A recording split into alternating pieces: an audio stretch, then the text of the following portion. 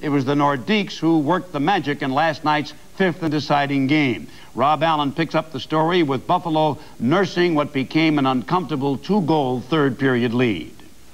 After Phil Housley gave Buffalo its second two-goal lead, the Sabres inexplicably abandoned their style of playing the kind of desperate hockey that helped win games 3 and 4. They were outshot 26-9 in the final two periods and started to wilt when Alain Cote scored to make it 5-4 at 11-12 of the third. The Sabres became completely unglued when Randy Moeller got a fluke goal to tie it exactly 64 seconds later. By now, the Nordiques had taken complete advantage of the Sabres' passive approach. They turned up the heat until Brent Ashton, who came to Quebec from Minnesota for Tony McKegney, slipped in the game winner with 1 minute and 9 seconds left in regulation. Mike Foligno got what could have been the tying goal in the final seconds, but was ruled offside. Replays appeared to show Foligno and his teammates had a legitimate beef. There was a lot of soul-searching in the dressing room afterwards, but few explanations as to how the Sabres could have blown not one, but a pair of two-goal leads. We got beaten on our strong suit, which has been good checking and the ability to protect a lead. We have lost the lead on a few occasions, but over the course of the season, we probably protected the lead a lot more. I think maybe it was a combination of us kind of playing more defensively and Quebec just really turning it on.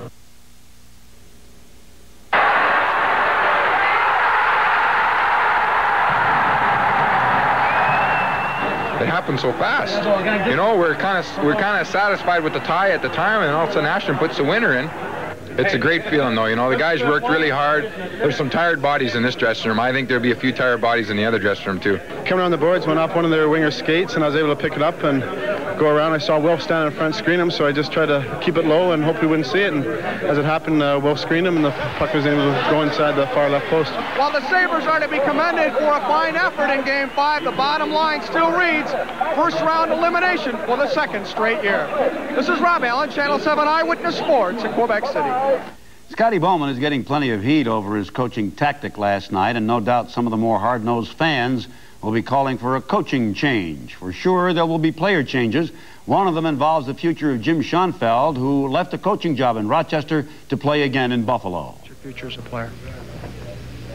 Well, as far as a player, I'm sure this is it. I think my body would completely rebel if I told it I was going to try it again. And as far as the future goes, I'll just wait and see what happens this summer. But physically, I just don't think I'm able to play any longer. Too many things that have been broken or on the verge of breaking, and it's just no fun playing when things are hurting all the time, and you just can't do the job that you want to do or that you intend to do or the club would like you to do, and for that reason, I'm going to pack it in. I'd hate to be the Sabres. All this summer, they're going to have people asking them, what happened in the third period? They played well in this playoff series. They did. But, 2.5 games. I wanted to be in Montreal today. And I know about 25 other guys that wanted to be too. Well, no matter how you try to replay last night's third period between the Sabres and the Nordiques, it doesn't change the fact that the Sabres are out. Quebec goes on to meet Montreal in the Adams Division Finals. Sabres, who had roared back from a 2-0 series deficit to force the fifth game, looked good. 3-1 in the first period. Gilles Perreault's second of the game. Ruff had scored first. However, Quebec came back to tie it. Sabres, though, leading 4-3, then up that to 5-3 early in the third as Phil Housley's wrister beats Mario Goslin.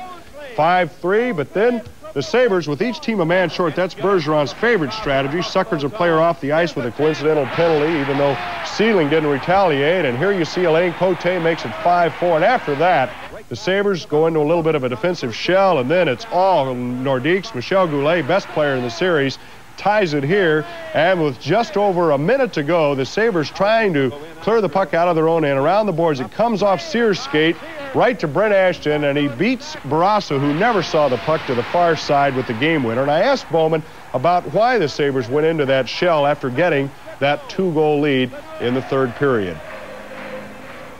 Yeah, I think we were pretty good in our own, though. You know, we've been a pretty good team in our own end, and but it was a breakdown on a face-off. I mean, we had that happen before to us. I don't think Perreault missed the face-off. The puck lay there, and you know, face-offs are a very, very important part of the game. And you know, it didn't tie the game up, but it allowed them to get right back into the game. I think if we could have recovered that, and I'm not sure if I could have done it over, I would have done it differently. But you don't have a second chance. Well, we just sat back too much in the third period after we got that fifth goal. And tried to take Kitty by the door, and they're a great offensive club. And well, and that was that. I talked to others in a very quiet Sabres locker room. Yeah, I thought at least we had some character to come back. It was too easy just to go 3 straight. I thought a lot of the guys had a lot of guts, and yeah, we were close, but you know, it doesn't. That counts in horseshoes and not hockey. It's too bad because you know, we had some really good efforts. you know, we came close, but it's kind of like 2 years ago where we lost in the 7th game in Boston. You know, you can taste it, and yet it's gone. And it's all over, but that's the nature of the game, and someone has to be out. But boy, I wish it wasn't us. Well, Schoenfeld's playing days are no doubt over, but I think his coaching future is very bright. Now, as was the case last year, there was a lot of speculation about whether or not Scotty Bowman will stay on with the Sabres. There's talk he might have an offer from Vancouver, but I asked Scotty if he expects to be here next year. Same thing, Eddie. We're not going to, you know, that's, you know, you say something now, yes or no, and then you want to sit down and that's a decision you have to take your time and make the right decision, because you can't make it that quick. Well, if you expect me to lead the charge for the Oust Scotty campaign, you're in for a big disappointment. The foundation for a strong club is here, but some changes are going to have to be made, and there isn't a better man available in the game to do that than Scotty Bowman. Now, maybe you say, hey, a new face behind the bench wouldn't hurt, but I think Bowman also is the best coach available. Now, one never knows when a talented club will mature. Fans I know were impatient. Peter Stastny carries in, is knocked down, but Michel Goulet and Randy Moeller follow up. Moeller makes contact. The Sabres' Craig Ramsey deflects it into his own net. Moeller gets credit as Quebec makes it 5-5. And then with just 1:09 to play, Brett Ashton gives the Nordiques the series, banking it off the far post and past Tom Barrasso to make it 6-5 as Quebec eliminates Buffalo in 5 games. The Nordiques open against the Canadiens in Montreal Thursday night here on CBC. Straight first-round exit from postseason competition. Tonight, Rob Allen examines the future of the club and its general manager and coach, Scotty Bowman. How you perform in the playoffs is seemingly all that matters in pro hockey these days, and the record shows the Sabres are out for the 2nd straight season in the first round.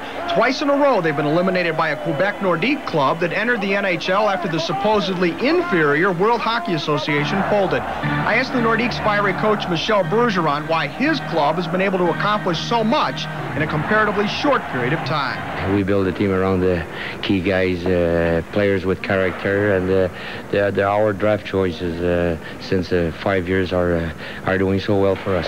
Ah, yes, those draft choices. The Sabres have a slew of first-rounders in their lineup, yet both the Nordiques and Montreal proved to have better teams in the Adams division alone. There's a lot of good things that happen. But so what? You know, we still lost. I'm sure there will be changes made. Can't speculate on where. I really wouldn't know what to say. You know, I wouldn't know what to tell you to expect next year. But you know, we've got a lot of talent here. We've got a good hockey club. You know, it's just tough to say what's in the future.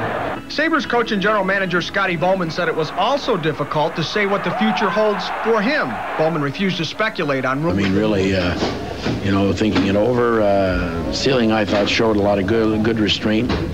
But, you know, they're human beings. You know, I mean, I wasn't fooling myself thinking that they were going to give them a penalty and not a penalty to us. But we'd like to have not had the 4-on-4, but you can't hang a series on one play.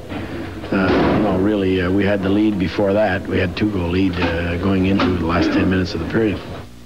Well, no doubt about that. The Sabres, who were very aware of the fact they couldn't go into a defensive shell, did just that and paid for it. Well, there's been a lot said and written recently out of town, mainly that Scotty Bowman is badly wanted by Vancouver and maybe another team or two. And I asked him after the game if he would be back next year. Same thing, Eddie. We're not going to, you know, that's, you know, you say something now, yes or no, and then you want to sit down and that's a decision you have to take your time and make the right decision, because you can't make it that quick. Well, make no mistake, it would be very bad news for the Sabres should Bowman move on by his choice or theirs, Because of his past success, a lot of people feel that, hey, he's had time to bring Buffalo a Stanley Cup by now. If he's made a mistake, it could be that he's expected too much of some young players who have not been able to play well under pressure. Maybe that's a draft problem, but no matter what, Scotty Bowman is still by far the best man for the job. In the American Hockey League playoffs tonight, well, we did. You know, we never quit, and that's what we have to do every game. You get down 2 goals, you can't quit. You got to keep, you know, skating that much harder, working that much harder. J.F. Sauve, a former Sabre sent to the Nordiques in that big deal 2 years ago, proved to be very pesky. Last night he had a goal and 2 assists, playing very well for the injured Anton Stastny. The disappointment of losing a 5th and deciding game brought out some angry comments from several of the Sabres about the officiating of referee Brian Lewis. We get the short end of the stick from the officiating. I don't know whether it's our location, our organization, our players, or what. But you know, you talk to guys that go to other teams and that have played here, and they can really notice the difference in the officiating compared to here. Without you talking about, Paymont gives you a shot in the face, and you get 2 for roughing. They get the 4-on-4 situation they love so much with the open ice and score a goal. Exactly. That's what I was saying. I never did a thing. I backed off. I figured, he's got 2 minutes and I've got nothing, and all of a sudden I'm in the penalty box. I'm trying to figure out what I did. And I'm asking him, he won't answer me, and he says that was the end of it, And they scored the goal, and it's what they wanted. We've been sucked into a lot this year. It's not our. I wouldn't relate it to our fault. Rick did exactly what he should have done. He didn't do a thing. Just sat there, Paymont punched him in the head, and he backed off.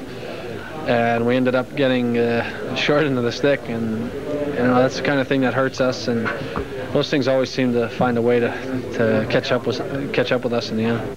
It remains to be seen what moves will be made by the Sabres organization. Recaps the up-and-down 84-85 season. Between December 1st and the All-Star break, the Sabres were the hottest team in hockey. They were 14-4-8, losing just 4 of 26 games, climbing to the top of the Adams division and 4th overall.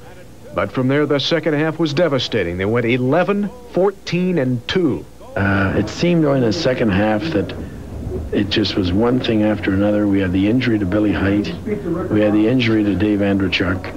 When things looked like they were coming back into place, Tommy came up with this allergy, and you have to be strong enough to offset these type of things. I mean, it shows that we're not where we want to be, because Billy Height is a veteran defenseman, but the team just didn't play close to the game in front of our without Billy than they did with him.